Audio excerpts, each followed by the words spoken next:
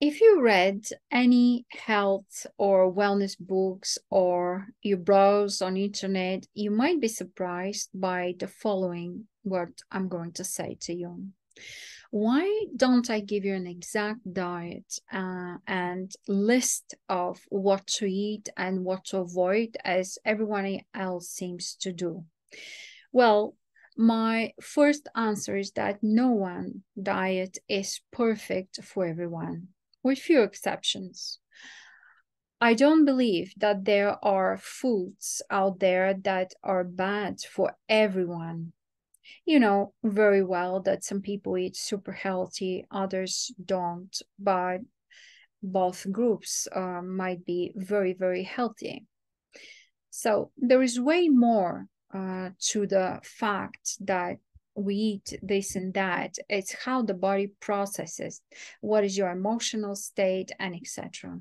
So anyone who tells you that they hold the secret to the perfect eating plan isn't being honest with you or doesn't know a thing. We are all unique with different needs based on our genetics, our metabolic type, our morphological type, our blood type, emotional type, and our immunotype, and more. That's why we need to work with people to find out which plan is best for them and how to change it through the periods of healing so it serves them best. Finding a doable and healthy diet for you takes time, trial and error, personalization, and patience.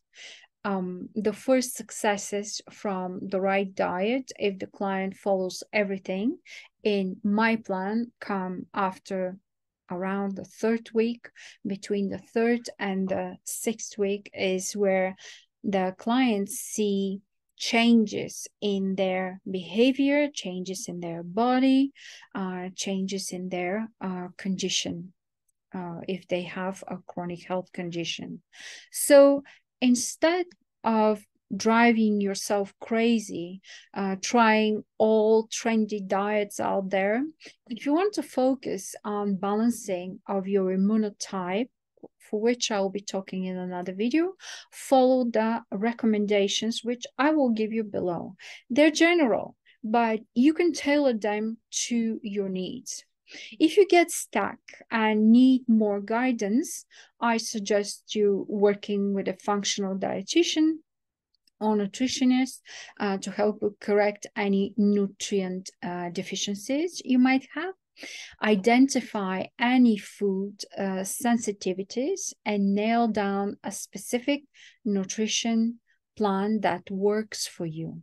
You can also get in touch with me for an evaluation and a suggestive food plan or list of foods, I would say.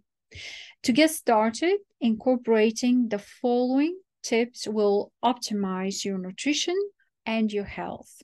So there are 5. Number 1, eat less sugar. As we know, sugar equals blood sugar issues, and blood sugar issues equals inflammation, and inflammation equals immune imbalance. Therefore, the best nutritional advice I can give is to cut down on obvious sources of sugar in your life. I'm not going to go deeper into this because there's so much information out there. If you need more on the topic of sugar, please contact me and I will be very glad to help you with resources. Eat more leafy greens and herbs. Also, edible wild plants if possible, only if you are sure that they're edible. These leafy greens are like nature's multivitamin. They contain a ton of beneficial vitamins and minerals, which are invaluable for your immune system, which are in the right consistency, form, and shape, which your body recognizes, different than the one which is in the pill. So If you add leafy greens to at least 2 of your meals every day, you are taking a huge step towards your better nutrition. And my favorite leafy greens include lettuce, all kind of lettuces. I have this every day. Spinach. I have 3 in my garden. I like variety. I have New Zealand spinach, the spinach with the red tops, and regular spinach. Spinach has very tough fiber, so I either steam or boil a little bit or marinate before I consume. Arugula. Bitter vegetables are very, very good for you. That's why I suggested also wild leafy greens. Baby kale. Personally, I'm not a big fan of kale, but baby kale I can tolerate if it's steamed or cooked, in the salad if it's marinated. Swiss chard, I also steam or cook. Bok choy, watercress. Sprouted seeds are extremely good for your health. So if you can get the seeds and sprout them at home, that's fantastic. Of course, this is my list. Remember, you have to have your own list. We're talking about leafy greens here. Then number 3, now, so it was sugar, leafy greens. Now, number 3 is to address nutrient deficiencies. Your immune system just doesn't function well when you lack nutrients. Remember that.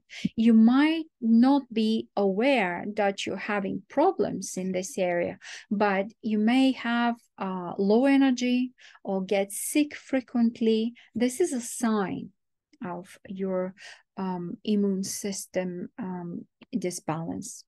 It's essential to shore up any vitamin or mineral deficiencies to have balanced immunity.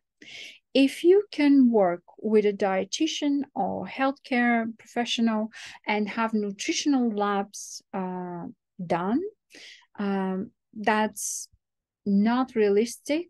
If that's not realistic, you can keep a food diary for a week while trying to tailor your nutrition to your needs. Some of my clients work with food diaries and it works beautifully. You just have to monitor your energies. You will know after which food what has happened to your body. Did you sleep well? Did you have energy? What I guide people through that, and they discover which foods are good for them and which are not so good for them. Most nutrition apps will calculate the macronutrients, the micronutrient content of the foods. So if you're eating, for example, you might notice that your diet is low in zinc or selenium because the app calculated it. So you decide to supplement or eat more Brazil nuts to solve this problem or take supplements.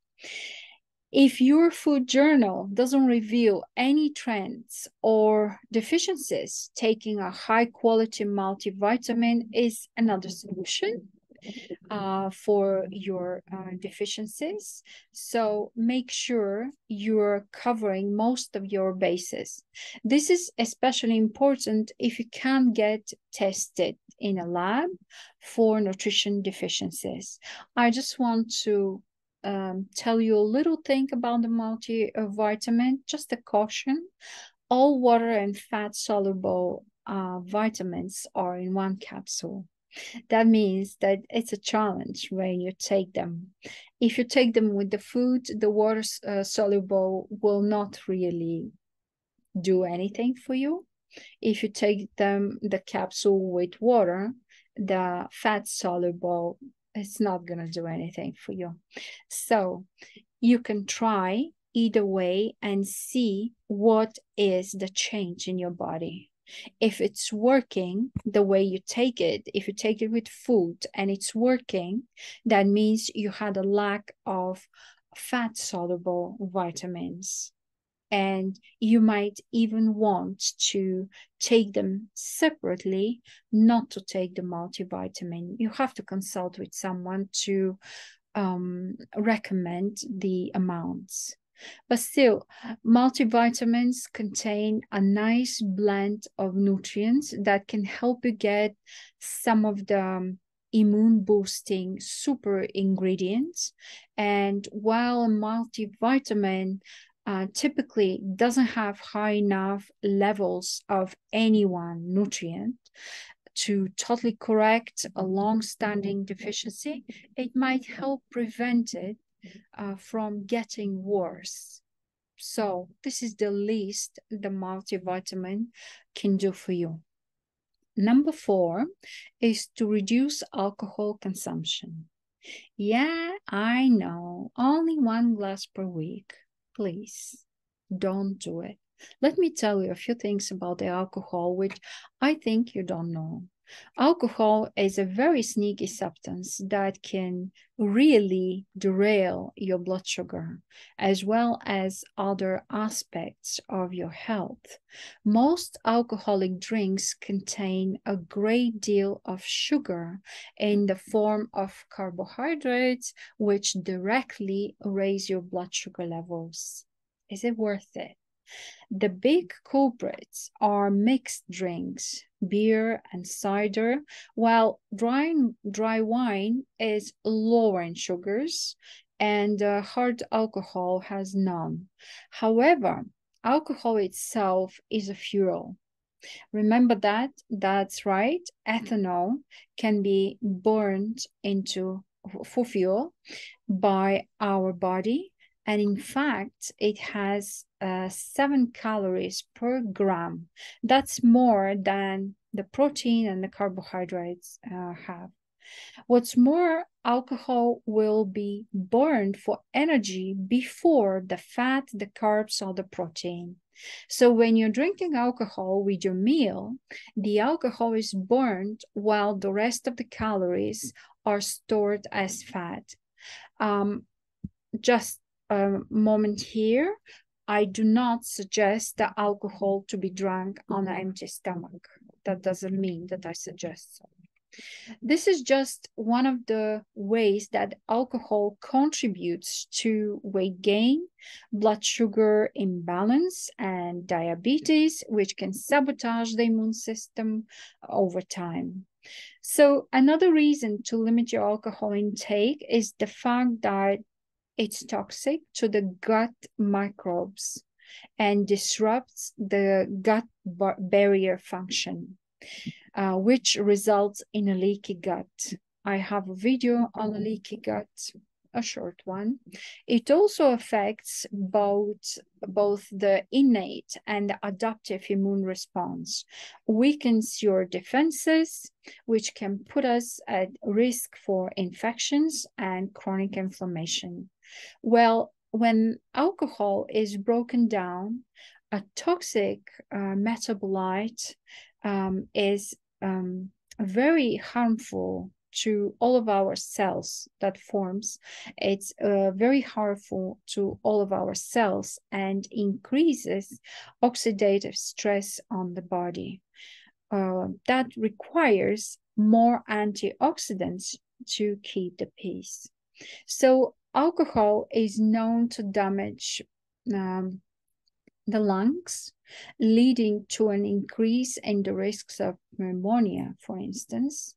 And studies have even shown that alcohol contributes to seasonal allergies. It's associated with an increase in common symptoms of asthma, hay fever, like sneezing, itching, headaches, and coughing. There are many ways to reduce your alcohol intake, and I suggest trading your beer, wine, or cocktail for another refreshing drink, such as sparkling water with fresh fruits or a squeeze of lime, or an iced turmeric ginger tea. There are many great tasting non-alcoholic beers available as well. So I think you should shop for that and see what you can do for yourself. Then I understand that the alcohol is when we socialize with friends. Make plans that don't revolve around alcohol. The hardest part of reducing alcohol consumption is the social one, the social aspect of drinking. Instead of meeting for happy hour, connect with your friends in the park, go for a hike, have a pottery class together, or go for a picnic, go to train together.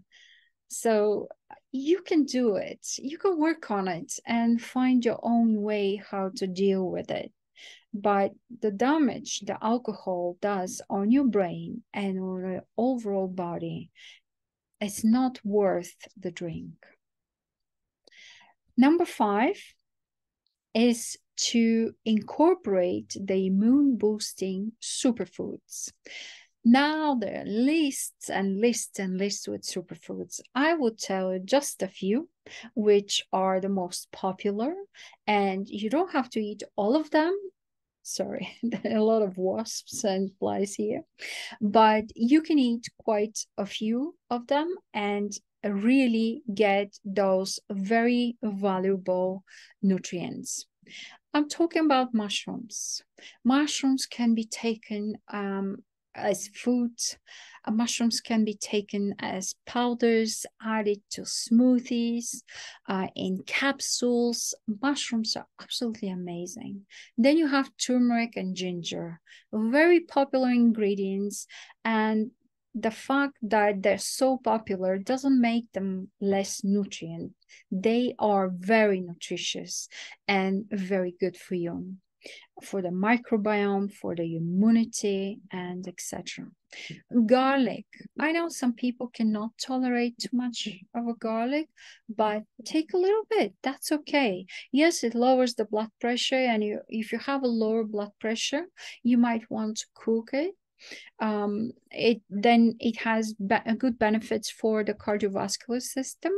If you crush it in your mouth, it has good benefits for parasites and bacteria, viruses, which are in the digestive tract, can help you with that. So broccoli sprouts. I'm very big on the sprouts, not really on the broccoli, but the sprouts.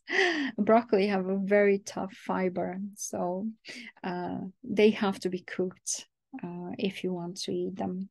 You can get a really regular dose of super immune boosting nutrients if you consume those foods on a daily basis, and you don't have to consume all of them each day.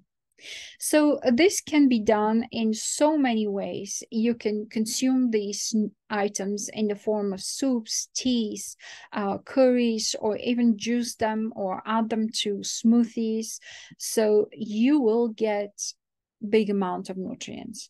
There are many green powders that you can add to your water or smoothies that can contain all of these ingredients. Just watch for the sweeteners in those powders.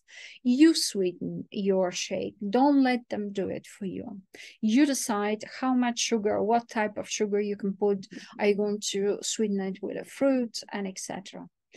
If you eat a diverse diet full of colorful fruits and vegetables, as well as some of these ingredients, you will be getting your fair share of the famous polyphenols, which we get from certain vegetables. You will be getting also antioxidants and immune supportive vitamins and minerals. And the best would be to get them from the food, because they are in the form, shape, and quantity your body knows. And your body knows how to use that. Imagine as a chip to a computer, and it fits, and the body utilizes the most of it. So the Nutritional Foundation for a healthy immune system is as simple as that. beyond that, it's all about further optimizing and balancing your immunotype. There are 4 immunotypes, and in another video, I will be talking about that. So, I will be going deeper, diving into more immunotype-specific supplement and nutrient recommendations. Thank you for listening for today, and let me know if you have any questions. Join our Healthy and Community Facebook group. If you have any questions, please free to comment below. Don't forget to follow and subscribe for more.